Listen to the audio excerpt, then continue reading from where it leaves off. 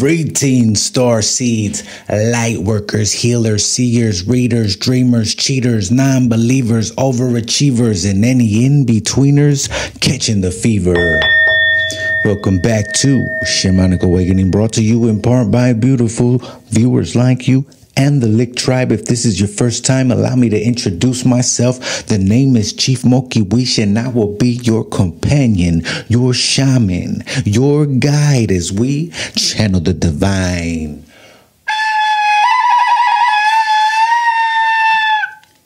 Thank you all for sharing your space, energy, and your time, and allowing me to share mine. What we do here is sing, dance, laugh, cry, fart, stink, and channel messages for the collective. So if it resonates with you, my friend, you know what to do. Jump in the chat, drop a comment, like, share, subscribe, and don't fight the vibe if it feels right. Without further ado, let us activate the third eye and take a dive inside. Alrighty, my friends. Today is very special. We're going to do something very special for you beautiful souls. Somebody out there is going to get a past life, ancestor. Something is coming through for somebody about their previous lifetimes and the gifts that have been acquired for you by your guides, by your spirit. Your spirit is very ancient, my friend.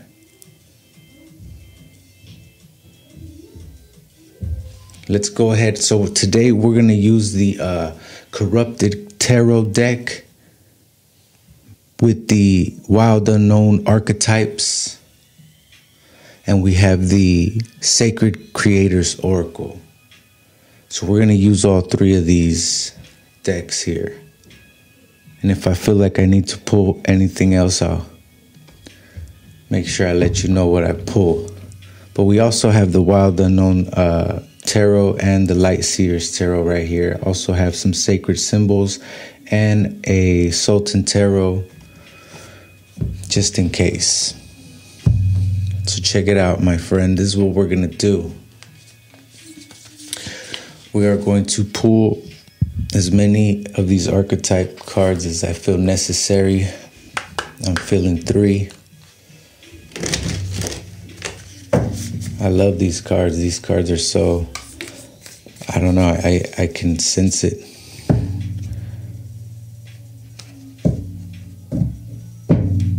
Right about now, I would like to thank Spirit for this beautiful soul tribe and beautiful love and beautiful light. Continue to guide me to be a beacon of light in the darkness. I surrender, illuminate the path I must follow. I am a vessel for unconditional love. I trust unconditionally in the divine nurturance.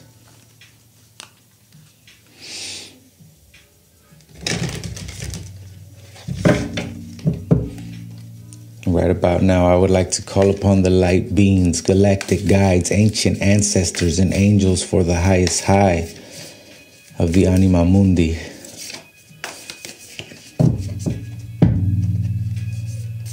I'm asking you for 3 archetype cards, Spirit, for somebody's highest good of a past life connection to the ancestors' gifts.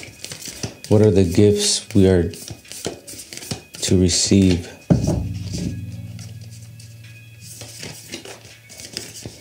What is the gift you are trying to give me? The forest. Wow, look at that. Looks like the Northern Lights. It looks like the Northern Lights. I'm getting big time something about, like, I don't know if you've ever visited there, but that place is calling me. Something has to do with your gift. that is like, there's strong, I'm getting very strong pulls over there. Could be like an astronomer or something, I don't know. Look at these beautiful cards, dude. I haven't even pulled all these cards yet. Wow. That is freaking beautiful, y'all. We got the Mystic and the Siren. And there's like a mermaid tail or something. And a portal. And the Mystic, though. Yo, somebody's got a gift that keeps giving, y'all. So this is like big time. Somebody needs to take a spiritual retreat to the Northern Lights. If you have been there recently or something like that is coming through, there's some kind of like, I'm getting some like Atlantis stuff here right now, like for real. You might want to look into that. The Eternal Child is at the bottom. What does this gift mean to me? How can I allow myself to receive this gift? What do my ancestors want me to know?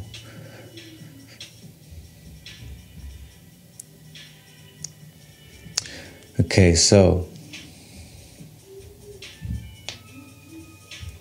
yeah, I would look into the Northern Lights and how that connects to Atlantis. Why? I have no idea. That's just what's coming through. All right, so we're going to go ahead and pull from the Corrupted Tarot now. By the way, y'all, these tracks you hear in the background are my own tracks. I put them together. Thank you for being here with me and hanging out and trying to elevate your experience. Alrighty, Spirit, give us some clues here. What is this about? What is this past life gift from the ancestor?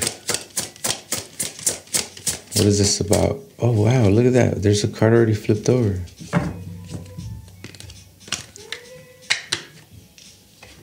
The King of Wands.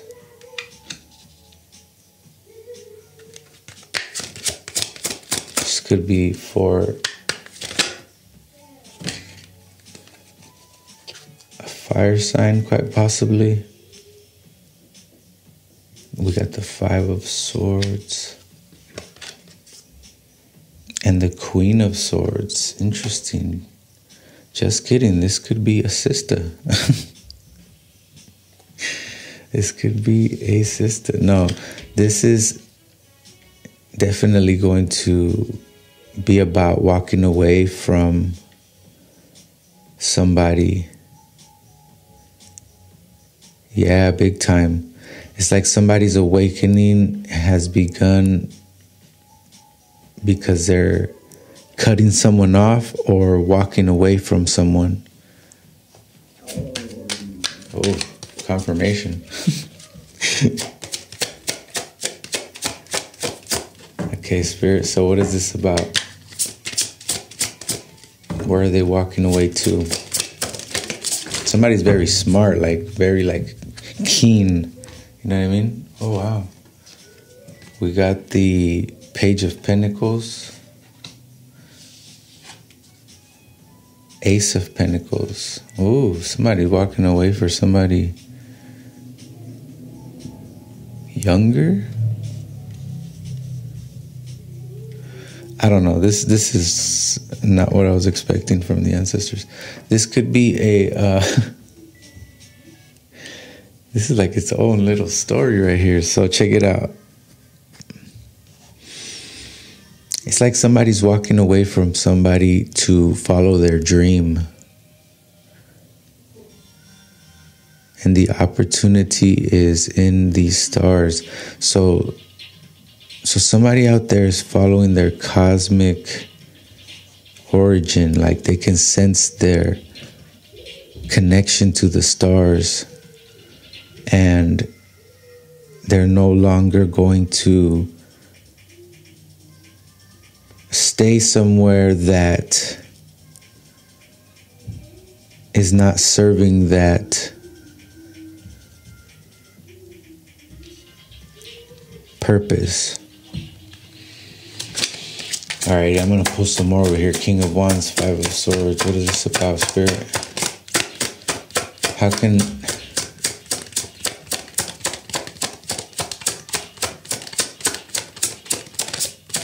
we heal these wounds, these ancestral wounds? Yeah, that's what this is, y'all. Ancestral wounds. Whoa, look at that. The Wheel of Fortune. Interesting. So by taking the opportunity, right, to walk away,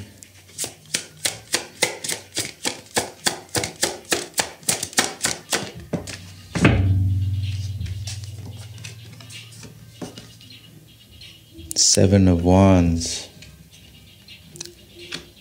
instead of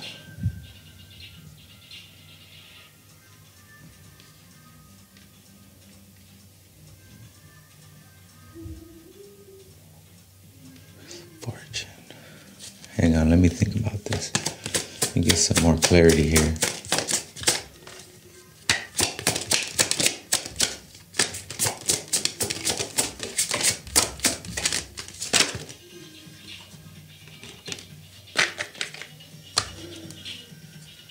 The Knight of Swords. This deck is pretty intense, right? And the Six of Wands. Wow, you want to see something crazy? Ten of Pentacles at the bottom. Interesting. So this is 5, 7, 6, 7. 5, 6, 7.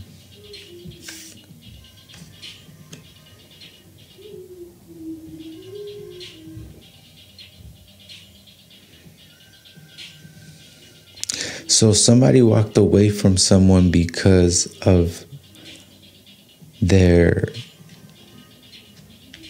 pride or their ego. And it was actually for a dream,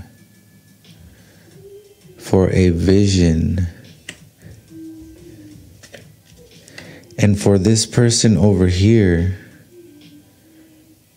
that was like the opportunity to exit. This is a separate like story here. I want to know more about that. Knight of Swords. They had conviction. So whoever walked away was convinced that this would be an opportunity to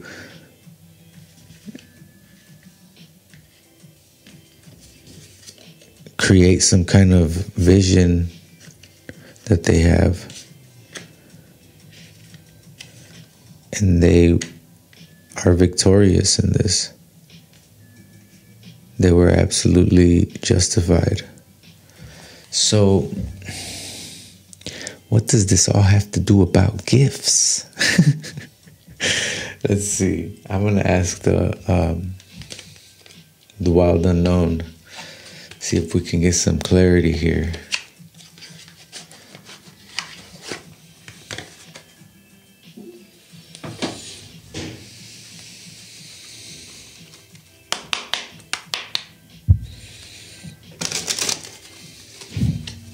Alrighty, Spirit. So what is the gift that the ancestors are trying to give me?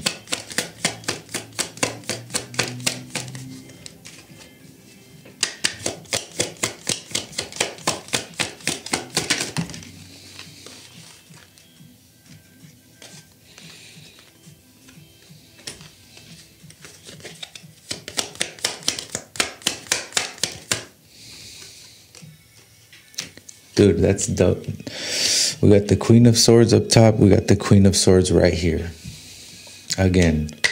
So, check it out.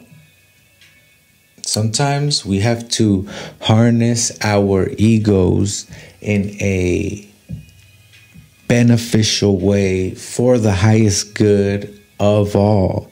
But first, for your highest good, my friend.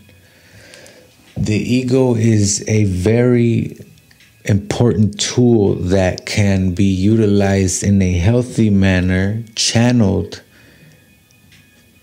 for a noble purpose that can benefit the greater good of all. Sometimes these decisions are not exactly apparent, right? You don't see why something has to end or fall apart in order to make room for something bigger. And being it, we got the mystic, the siren, and the forest. Somebody here is very, very spiritual, my friend, and your ancestors are trying to give you a gift. This is the 10 of Pentacles, which represents the legacy, my friend. The true wealth is wisdom, and that comes from your ancestors. True power is in empowering others. When you empower others, we empower each other. And my friends, we are much more powerful together.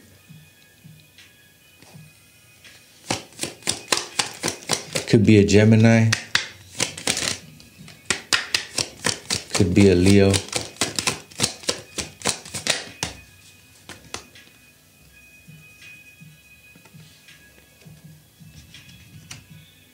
So I see here that you are very decisive, very convicted in your decisions, right?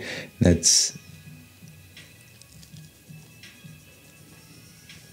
is a very good strength.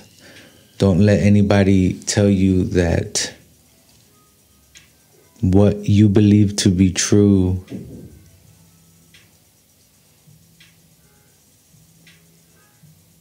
to your soul's content stop you from doing what you feel you need to do, what you feel necessary. If you have to cut somebody off that you love, right, you can do so in a healthy way by setting clear boundaries, my friend. So basically, when you let somebody go that's not serving your highest purpose, or your highest good is not in alignment with theirs, right? Then you allow there to be room for you to get your gifts.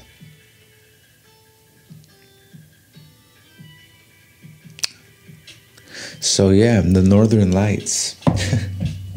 The Northern Lights came in pretty clearly. All right, so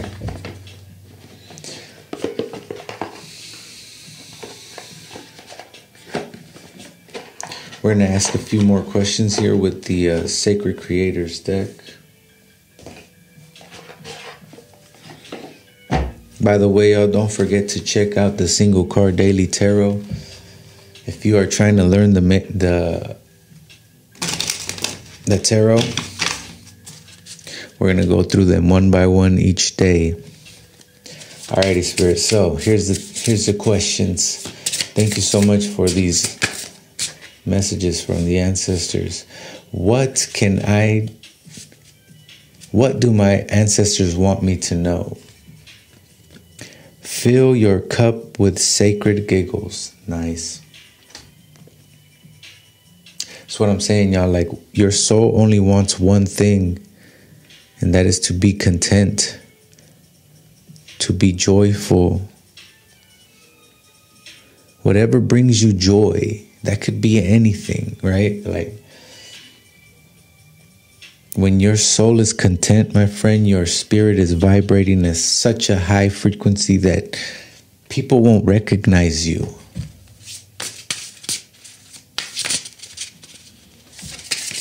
Okay, how can I heal my ancestral wounds?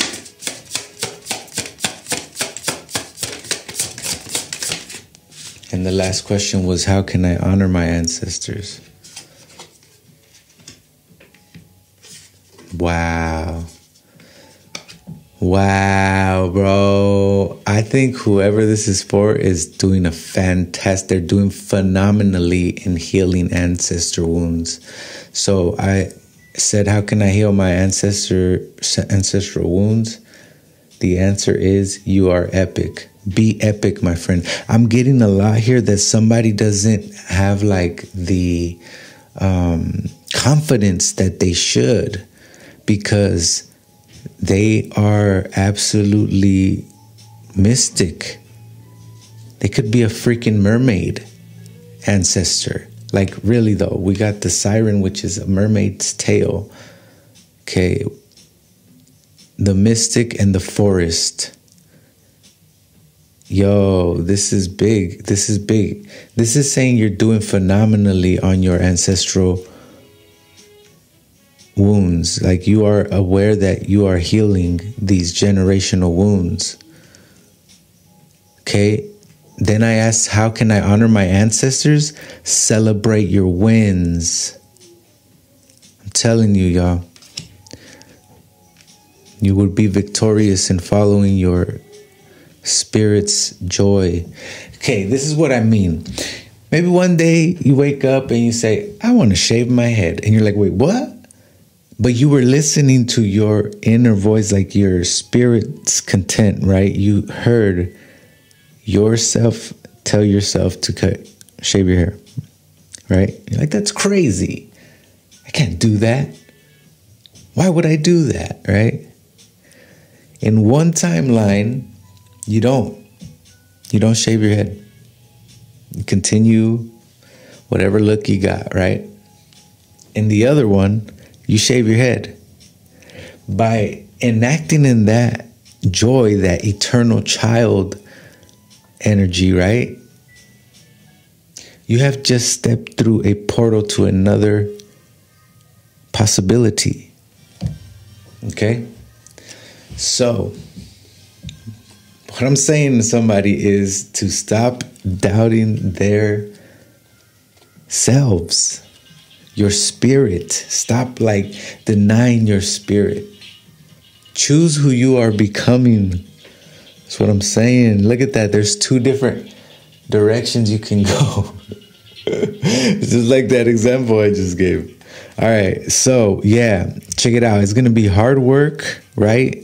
But your ancestors have worked hard for this as well.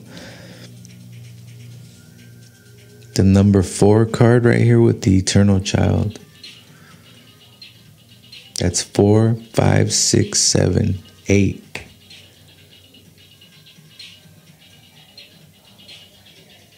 We got another 7 right here and another 4.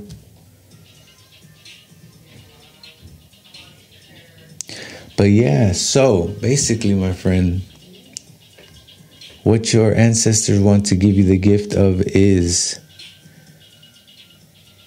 confidence in yourself. Know that you are gifted. You are a mystic. Could have mermaids with you also.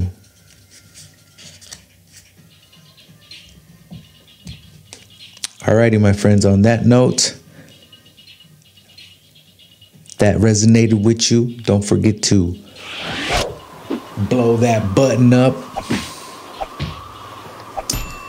Until the next time, my friends, may the light find you all well. Love, light, healing, longevity, peace, and harmony. Namaste, stellar, my beautiful souls. Bye.